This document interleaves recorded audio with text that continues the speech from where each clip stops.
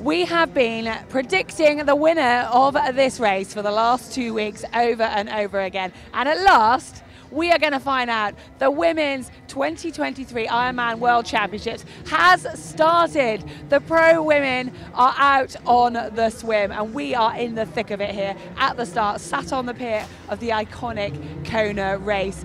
I have got goosebumps from that start. We are going to be doing our very best today to bring you all of the updates as this race unfolds. It's going to be an incredibly exciting one and I cannot wait. Well, it's over 50 minutes since the swim starts and all of the main contenders are out of the water. And I bet you're dying to know who was leading it. No surprises, it was Lucy Charles-Barclay. I think slightly surprising she's completely on her own. Lauren Brandon, Taylor Knibb, or a few of those stronger swimmers didn't manage to stick on the feet. She was off from the gun. Well, she had an almost minute-and-a-half lead at the end of the swim. And then there was a group of 6 chasing, which did include Taylor Knibb. We had a couple of on their own. Sarah Crowley actually ended up being on her own, but then, this is the interesting bit, an absolutely huge group. So Lucy swam a time of 49:36, and the big group, which included and was led by Fenella Langridge, were 53 minutes 58 for Fenella, so all around the 54 minutes, and it included Chelsea Sodaro, Fenella Langridge, Kat Matthews, Lisa Norden, Annie Haug, and Daniela Reef. So that is the absolute power group, and we're going to see an exciting bike coming off that result from the swim. But I'm delighted to say that it isn't just going to be me giving you the race report today. We're going to be heading out to the start of the bike to catch up with pro athlete Indy Lee, who is here supporting some of the fellow athletes. Well, she's just supporting everyone anyway, and she knows every single woman competing, so we're going to be getting a great insight from Indy. Okay, well, you've just seen Indy doing a very important job with her clipboard, or her whiteboard, sorry. You are very official, so I'm going to be coming to you for the ins, because you know literally every girl, every woman that's gone past, and I'm like, you know, get the main contenders. Can you just give us a quick run through of what has happened so far? We're literally just seen the first glimpse on the bike. Yeah, so Lucy's done her thing and gone off the front on her own, and then then there was a big pack about 2 minutes back from them, which had Kat, Chelsea, Anne. I think Daniela was just off the back of it. Fenella was in there, so yeah, it's looking pretty spicy. And what about Taylor? Because she was somewhere in the middle there, wasn't she? She wasn't quite in that group. She was ahead of that group. Do you expect her to swim with Lucy? Yeah, I think a lot of people predicted that Taylor would perhaps be able to get on Lucy's feet, but Lucy was away and gone pretty much from the off. So, it's her first Ironman. We don't know if she's playing it cautious, and she's pretty smart, so I'm sure she knows what she's doing. And what do you think? Do you think that big pack is going to catch up with Taylor and those few that were in the middle, or what do you reckon we're going to see unfold? Yeah, I think that pack's going to move through the people in front of them like a train, and it's just going to sweep everyone up, and hopefully it's going to result in an exciting run. Okay, well, we'll hopefully catch you a couple more times. I know you're going to be heading out to sort of the end point. It's a busy day, Heather. It's a busy day. It is a busy day, and as a result, I'm going to be using you to give me some updates. So thanks, Indy. We'll be hearing from you again. No problem. Well, we're obviously in the right place because everyone here is supporting, including Billy Harris, who's obviously coach and partner of Fenella Langridge. And now we know Fenella's an incredibly strong swimmer, and we often see her coming out sort of on her own or near the front. She had quite a big group with her. Do you think that was that the plan that you guys had? Kind of the plan. The plan was never to try and swim with Lucy or Lauren, because I think Fenella did that last year and she felt a little bit heavy coming out of the water, so she said I was going to swim a little bit easier this year. But the plan definitely wasn't to have Daniela and Kat there, but they've had a great swim. I think this year everyone's elevated their swim game, so they saw last year what happened with the gaps. But yeah, she's in a good place, and that's a big group, so it's going to be good on the bike. And what do you think that group will stay as one, or can you see any bits, any dropping off or any joining it or going off the front? It's hard to tell right now, but it looked like it was quite hard already when they came past us. I think Daniela's made up about a minute already, so I think she's probably going to ride off, and whoever wants to go with her, then they'll be throwing their kind of plan out the window, because I think she's going to be riding very hard. So we've just been at the turning in Quai High. They've got about 60k to go. Is it? 55. 55k to go. Lucy's still powering off in front, and then Taylor, who had a 1 minute penalty, seemed pretty comfortable. She was chatting away as she came past.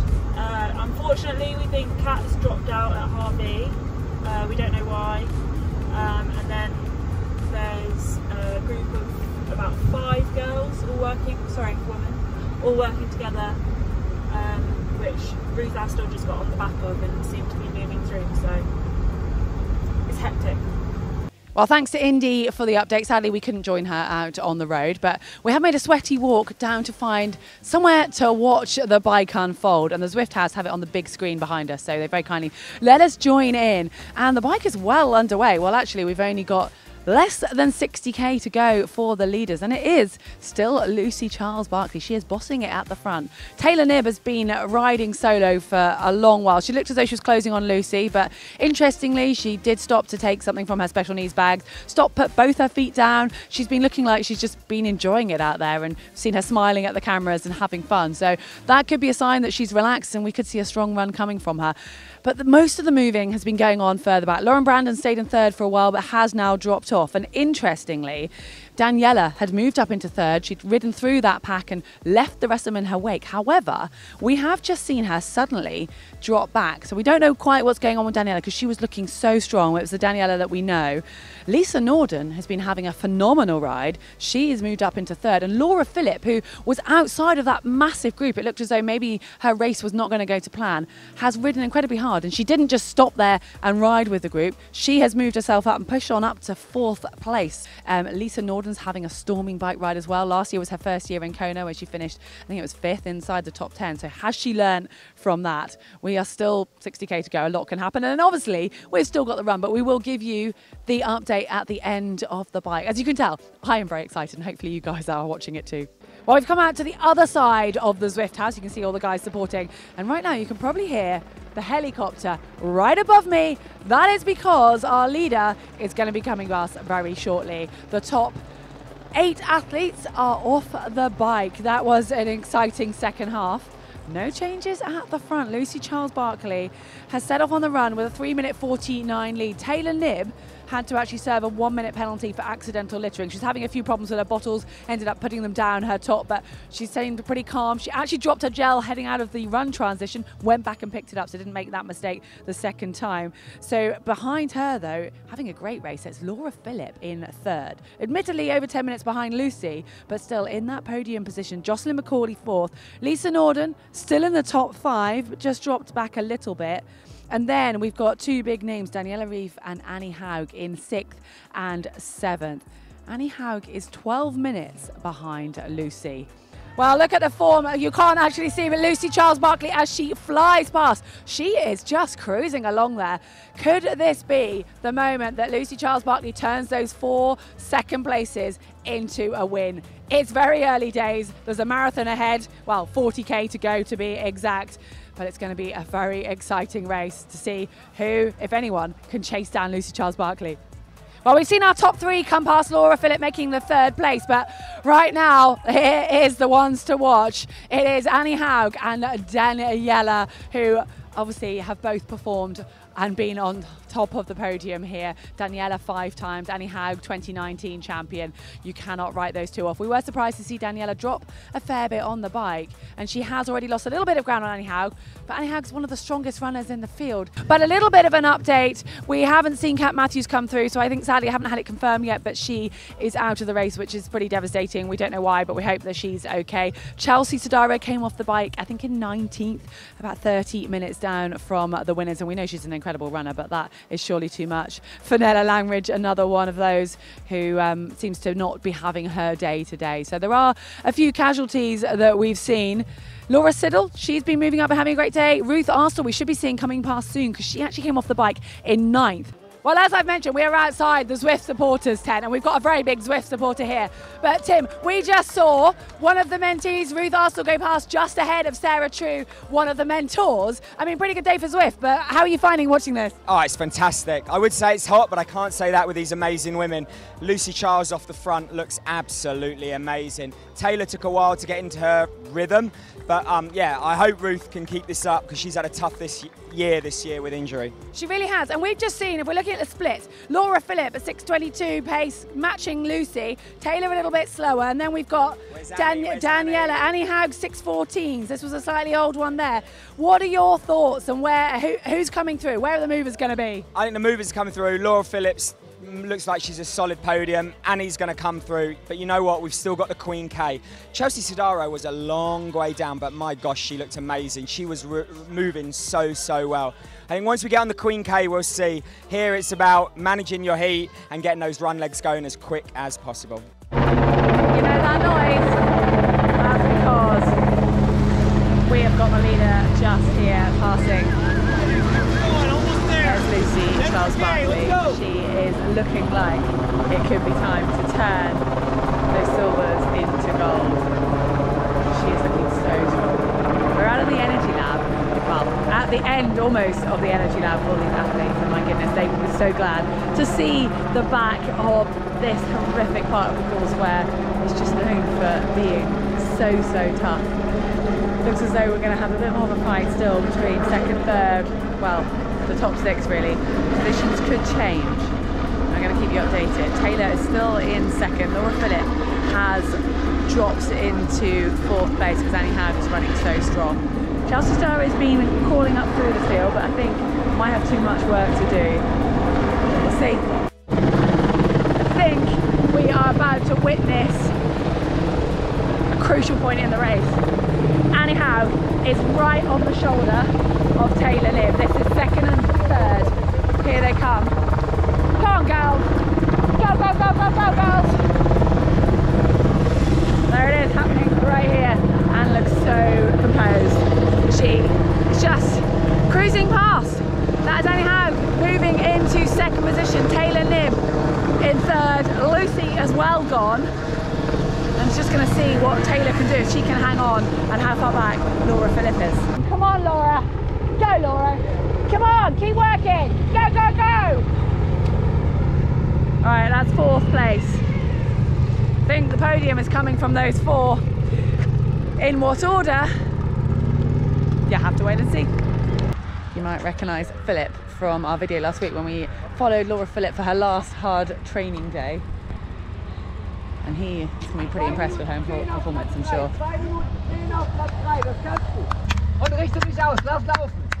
Philipp, can I just ask you very quickly? Yes. Laura's in fourth. How's her day going so far?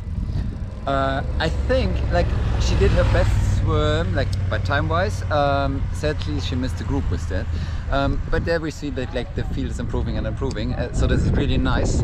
Then she had to work hard on the bike. I think she did it tactically very brilliant. And now she's in the hunt for the podium. And yeah, it would be nice to get on it.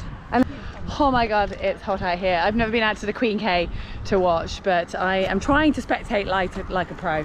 So I've been following Indy Lee, who is an actual pro, and she's been taking me around the course and the places to watch, and it's been pretty insightful. But now I've got to cycle back into town, hope to catch the winners. So I'm going to leave these guys out here following Ruth. They've done a pretty good job of spectating and supporting.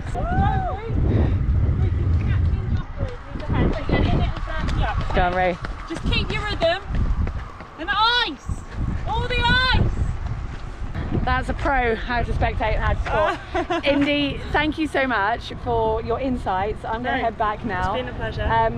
But yeah, what are your thoughts? Because it's almost wrapped up. We've maybe got a change of one more position.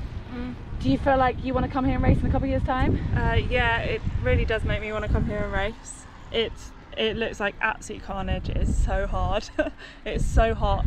But yeah, it's just, I get the whole mystique of Kona now.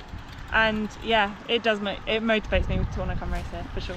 Awesome. Well, maybe next time I'm going to have to spectate on my own. I'm going to have to cheer you on. So, Indy, thank you so much. No, thank you. Better dash the finish. Well, at last, Lucy Charles-Barclay has turned those silvers into gold. What an incredible performance by the Brit. She had a new course record on the way, led from wire to wire. We very rarely see that at a World Championships. She had the quickest swim of the day, as we know. She also had the quickest bike of the day, which might have surprised some people, and the fourth quickest run, which was enough. She completed in a 2:57.38. Only her second time, I think, going under the 3-hour marker in an Ironman, and what a time to do it. We've seen Annie Howe chase down Lucy Charles-Barclay many 3 times before, including in 2019. She did have an incredible run again, the fastest of the day, 2:48 for Anne Hag, which was a new run course record. So times were broken here today, but she finished on the podium in 2nd place. And there it was the changes. So it was looking like it might be close between Taylor Knibb and Laura Philipp. Philipp, her coach and partner, obviously pretty hopeful. And it came true for Laura as she made the pass over Taylor with just a mile to go. And she got on the podium. After that 4th place last year, I think she was absolutely delighted with a really solid performance, a very strong bike, doing a lot of that work on her own. After, in her own words, a weaker swim, Taylor Knibb finishing 4th in her first ever Ironman. She is only 25 years old and she's qualified for the Olympic Games. She'd never run more than 19 miles before that. So I just think we need to remember what an incredible performance that is, and we're going to see a lot more from her. And then, well, from one extreme of the generation to the other, or experience at this racing, it was Daniela Ryf, and again, just so strong. She finished in the top 5. She never gave up. Obviously not her finest day, but another top 5 finish. There are rumours it might be her last time on the island, but I think we all really hope to see her back. And then we'll just quickly flick through the rest. So Chelsea Sodaro, she came off the bike in 19th, moved up to 6th with a quick 2:53 run. She just looks so comfortable on the run. Sky Munch consistent in 7th. Sarah True, she had a child here supporting her out on course and just looked happy and relaxed all day. She finished in 8th place. Lisa Norden just dropped her back a little bit on the run, but still inside the top 10 with 9th. And then Jocelyn McCauley holding on to that 10th place.